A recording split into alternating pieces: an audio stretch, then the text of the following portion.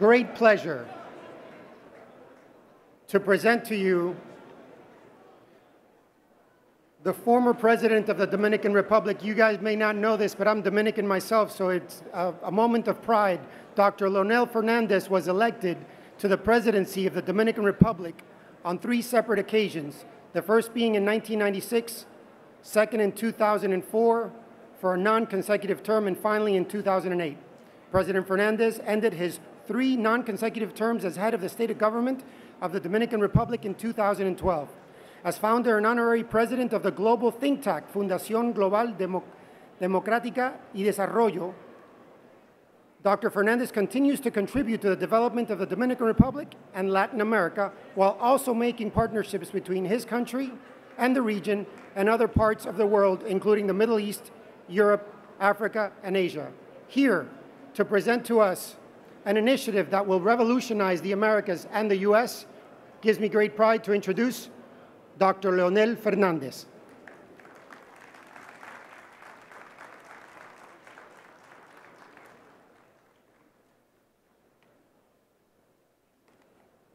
Well, thank you for such a warm and kind introduction. Good afternoon, ladies and gentlemen. My dear friend, Manny Medina, President and CEO of Medina's Investments and founder of Emerge Americas. Diane Sanchez, CEO of Technology Foundation of America. My dear friends, first of all, I would like to express my deepest thanks for the invitation to come and participate in this year's celebration of Emerge.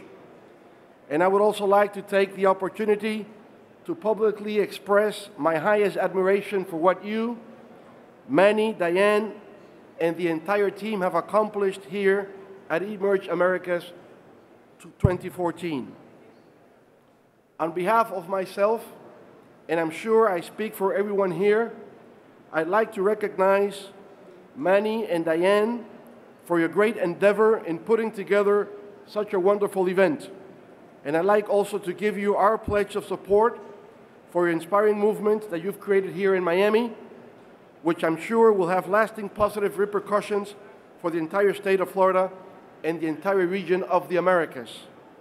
That's why, as I said here yesterday, let me express to you our commitment that we will come back next year with a Dominican pavilion at the Expo and a larger delegation than the one we have already brought here this year, comprised of 30 Dominican business leaders. So for next year, our pledge is to have a peaceful Dominican invasion at Emerge.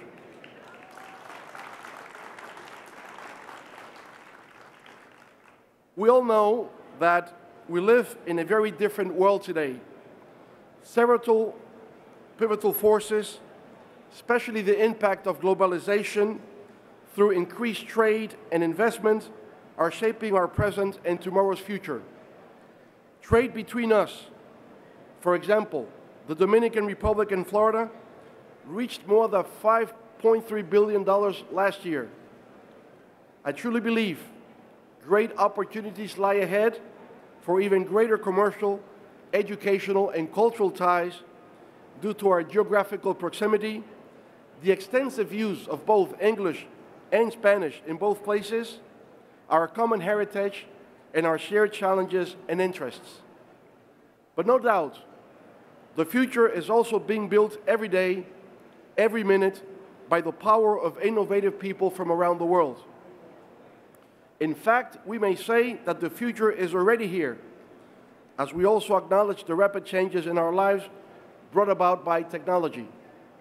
It is quite clear today that only those nations and communities that heavily invest in building the right business climate, put in place the right infrastructure, and develop their people skills needed to compete in the 21st century will stand a chance at reaping the benefits that are being created by these very powerful forces.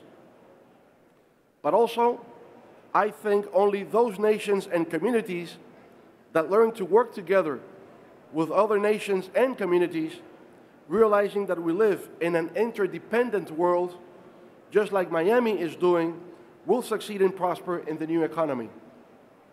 So while it is true that because of globalization, trade, investment, and technology the world is very different from what it was just a few years back, it is also true that we now have the chance and the power to shape our own future in unimaginable ways. Just as you have launched the eMERGE movement here, I would say we in the Dominican Republic are also moving in the same direction.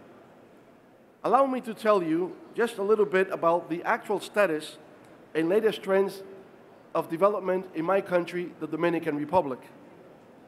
For some time now, we have been playing to our key strengths, as we've been one of the most dynamic and fastest growing economies in the Western Hemisphere, having quadrupled our GDP in the last 12 years and reached the highest per capita in our history.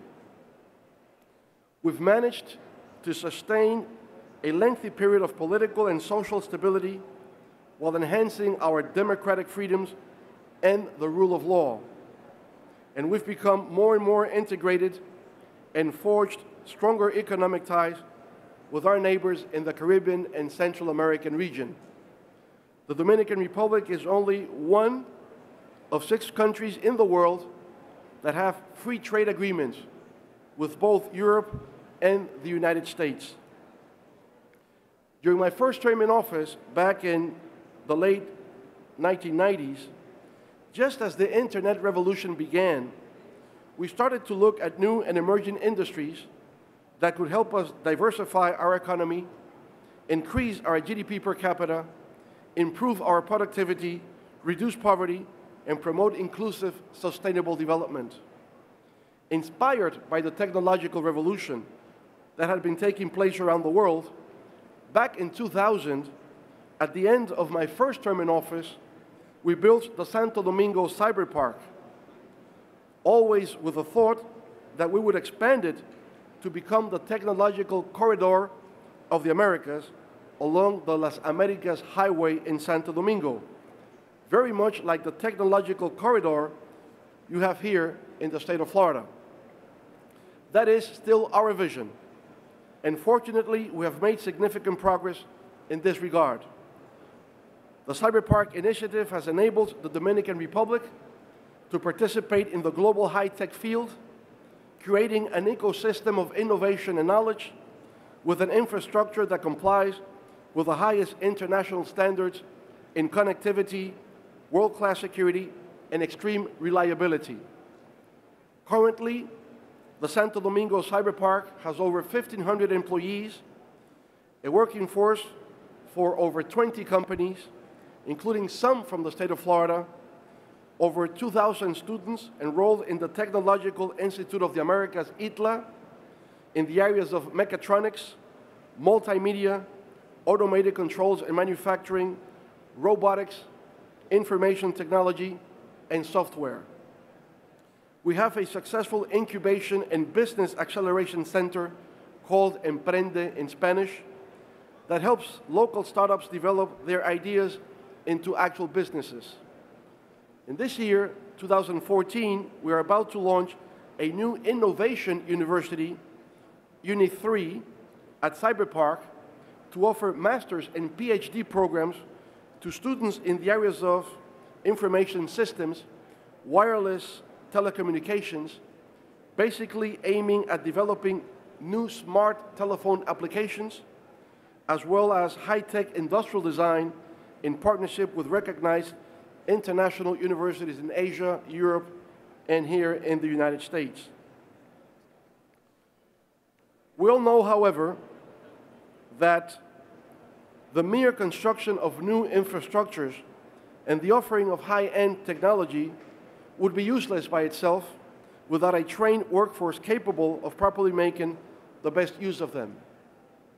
Today, in the Dominican Republic, we have more than 130 contact centers and BPO companies, including some of the largest global players in the IT services, employing more than 30,000 young Dominicans, mostly bilingual and IT literate, who have become active consumers, and many have crossed the poverty line precisely because of the training and job opportunities the industry has generated. By the way, the IT BPO industry in the Dominican Republic now generates exports of more than $350 million a year, which, if we put in the right perspective, means that we are exporting, in terms of technological services, more than we are already doing in the tobacco or coffee industries in the Dominican Republic. But we cannot stop there. We're looking into the future to find our place in this new information society, which is rapidly changing and breaking away from our traditional ways of understanding, working, and entertaining ourselves. The Dominican Republic has already begun taking steps in this direction, and this is already reflected in our national statistics. Today, there is more mobile phone lines for every inhabitant, with a total of 9.2 million lines for a population of approximately 10 million. The number of IP lines, which only 5 years ago was an unknown tool, has multiplied by almost 600%. Dominicans also have a great presence in social networks, with 3.2 million active Facebook users and over 1 million Twitter accounts. A great number of initiatives and programs have been developed, which translates to some great achievements, including the establishment of a national fiber optic loop covering the entire country and major investments in rural broadband connectivity, digital rooms, and community technologies and technological centers all over the Dominican territory with free access to the internet, benefiting thousands of people, including those with physical disabilities. But, like I said before, we're not stopping there. This is why I am extremely proud to announce to you today the birth of a new Funglode initiative, or perhaps we should call it a movement.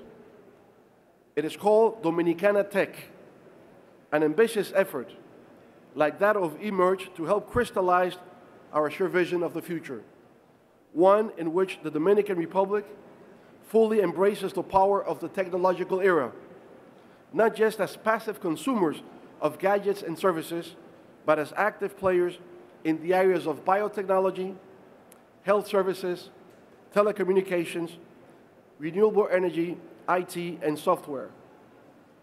Along with ClusterSoft and the CyberPark ecosystem, Funglode has been working initially with the IT and software business community in the Dominican Republic, including both startups and established companies, with the purpose of helping them to expand and become global entities.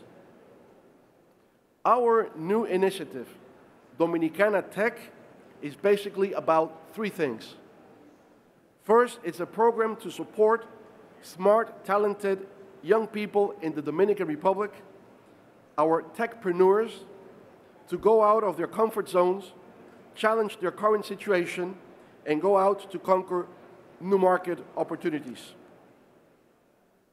Second, through Dominicana Tech, we seek to foster the encounter of the emerging of two, thus far distinct worlds in our country.